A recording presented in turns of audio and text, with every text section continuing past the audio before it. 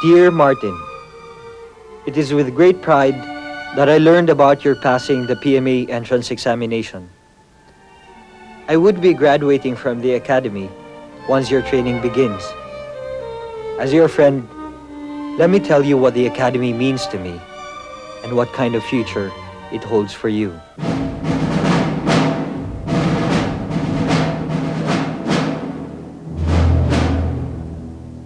The Cadet Corps is the student body of the Academy. While it is made up of young men and women from different regions all over the country, the Corps evolves into one organization with common goals, shared values, and cherished traditions.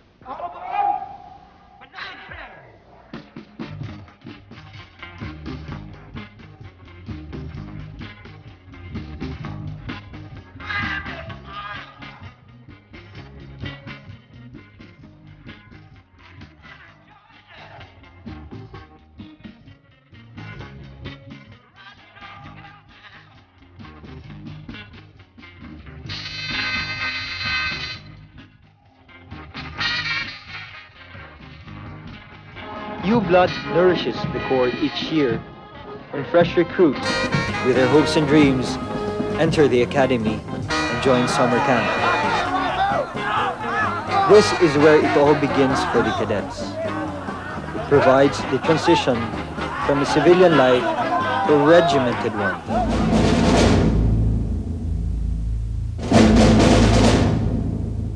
They are taught the three virtues of courage, loyalty, and integrity. They are introduced to an environment that instills respect for military customs and traditions, inspires pride in being part of an institution, and fosters discipline that will carry them through their 4-year stay at the academy.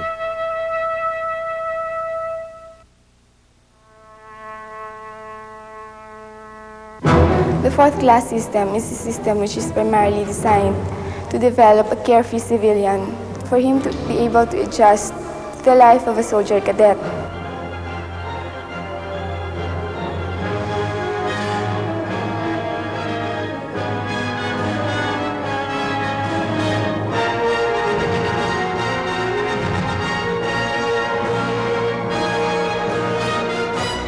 Fourth class system is the first step in the life of a cadet.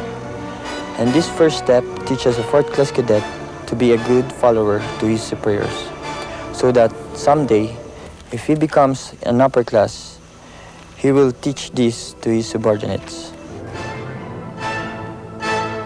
He is very much required to adhere to the highest standard of military requirement performance. He begins his new life as a cadet by performing a variety of duties. Now he must be able to understand, to realize that these duties are just the first stepping stones toward a more secure military cadetship. The fourth class system is indeed full of pressures, but these pressures have their own purposes. I cope with these pressures by focusing my mind on the goals of being a good cadet.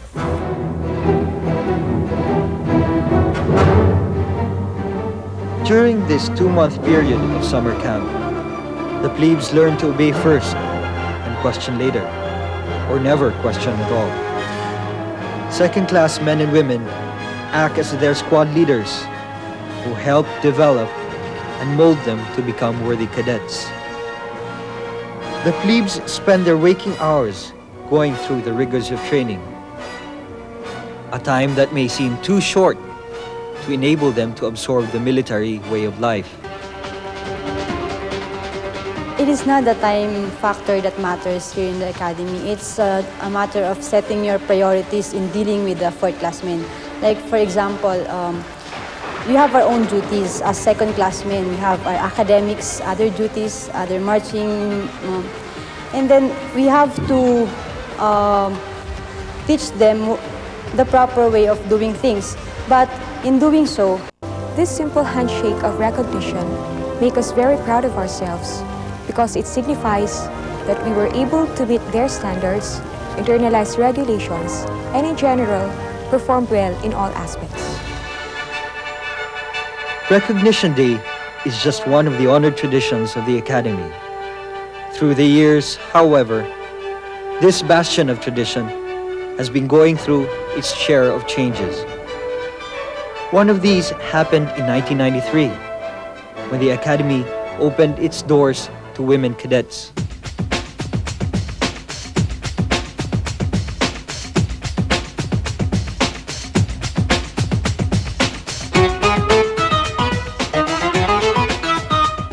Being a female in the academy is not a disadvantage. For as long as you have the right attitude and for as long as you can cope up with the training here in the academy, I believe gender is not a problem. The pressure is not to be one of the boys, rather to be among the boys. Don't you want somebody to love? Don't you need somebody to love? The women cadets have proven that they have what it takes to survive here. Attitude, determination, patience, perseverance. These are the qualities a cadet must possess. Qualities that are not at all determined by gender.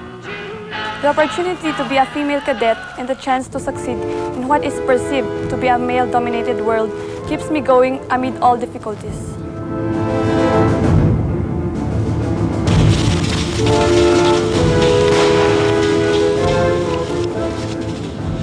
This will to keep on going must be present in both the men and women cadets so that they can face the challenges of becoming future leaders.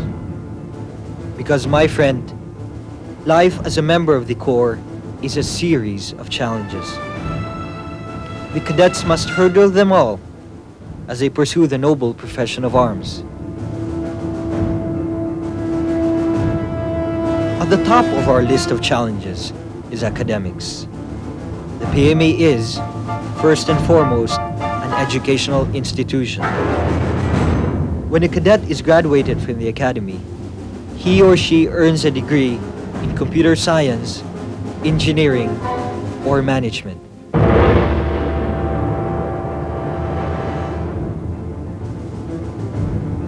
There is also our military training.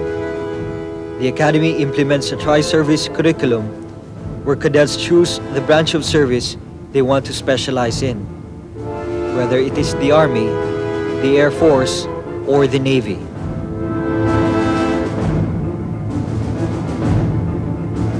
The Tactics Group is in charge of our military training. It enhances the cadets' leadership, discipline, and skills as they develop into future officers of the country's armed forces.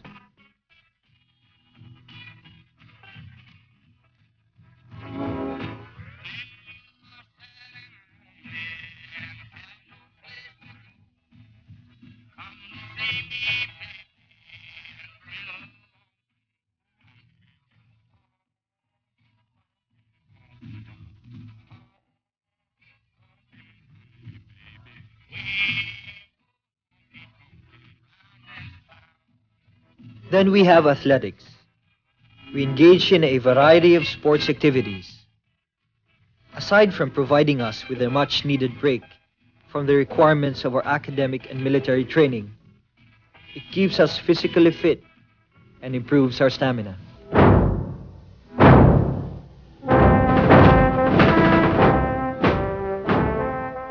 PMA education encompasses different aspects of learning. It means that you need to be mentally equipped to cope with the demands of academics. Same is true also for being physically fit to handle all the strenuous activities that go with the training.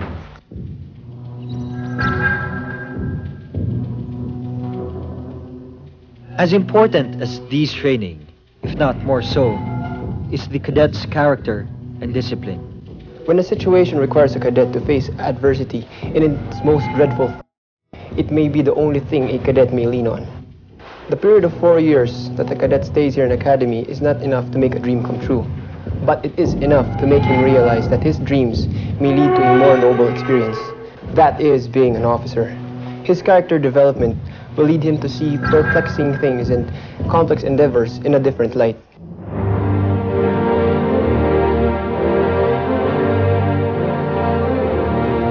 The core of the cadets' character is founded on their commitment to uphold the honor code. We, the cadets, do not lie, cheat, steal, nor tolerate among us those who do. This is the honor code. It belongs to the graduates of the Philippine Military Academy. But most importantly, it belongs to the Cadet Corps. And it is the Corps and each of its members who are entrusted with its guardianship and the preservation of the ideals it represents. The code is the foundation of all standards and behaviors of the Cadet Corps. It does not encompass all ethical behavior. Rather, it is the standard of behavior of each cadet. Because of the code, the Corps enjoys fear of trust and a reputation of being honorable. The code is also a foundation for the continual development of a cadet's personal standard and values. We have an honor committee that tries violations of the code. It is also the responsibility of every cadet to ensure that the honor code is maintained at all times. We cadets live by the rules. They govern all aspects of our lives at the academy. We cannot escape them. There is a place and time for everything, and the appropriate conduct to adopt for each activity.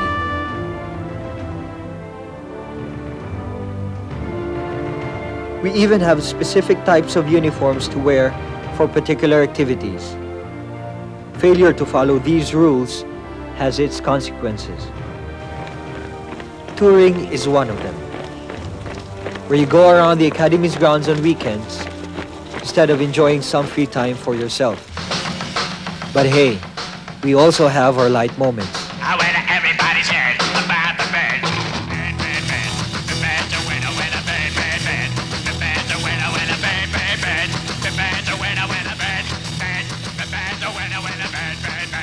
Official duties and responsibilities are set aside for some gimmicks and contact with the civilian world. Even our spiritual life is nourished.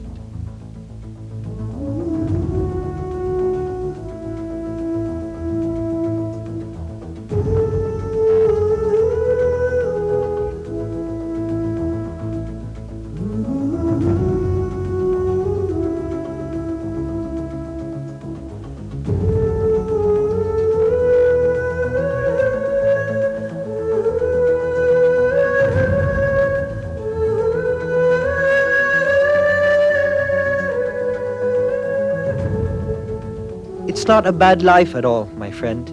Life here at the academy. We get free education, and quality education at that. We are given the opportunity to develop into well-rounded individuals, steeped in the ideals the Philippine Military Academy represents, with a strong sense of duty and discipline. But we are also constantly aware that it's a different world out there. We must be ready to confront this reality and not be overwhelmed by it. The cadet is also taught to be resilient because however ideal the PMA environment is, the world outside is much more different. The challenge is for the PMA officer to always stand for what is right and just. In the end, our years at the academy boil down to how we are able to transform ourselves into capable leaders, to bring out the best within each one of us for a life of service to God, country, and people. The Academy teaches you something beyond these ideals, and that is being able to live life to the fullest, to capture each moment, and to seize each day. Throughout the years, PMA has given me the confidence to work with utmost respect, hurdle every test, making our lives lived to the fullest.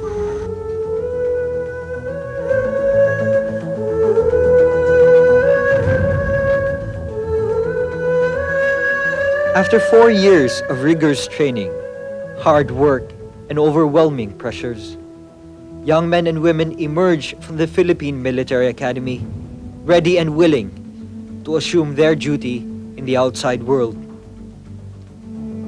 We join the long gray line of PMA graduates whose mission in life is to defend the country at all costs. If you feel in your heart of hearts that this calling is for you, then welcome to the Academy. May it transform your life the way it did mine. Your friend, Jake.